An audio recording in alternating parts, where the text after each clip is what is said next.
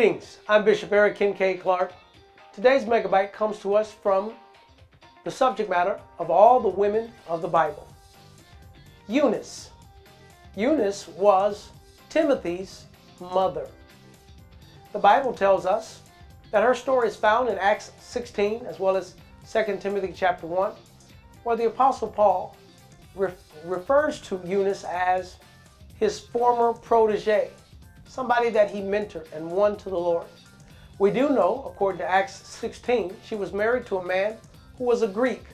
He was not converted to Christianity.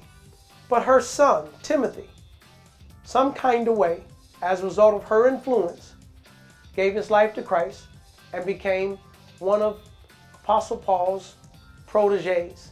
Eventually, Paul raised him up to be a great pastor in the Lord's church. But thanks to Eunice, his mother, who had a greater spiritual influence over her son than her husband, who was not a part of the faith.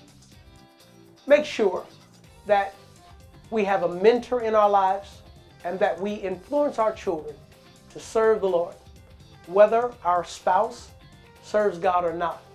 Let's make sure that we lay a strong spiritual foundation in the lives of our little ones.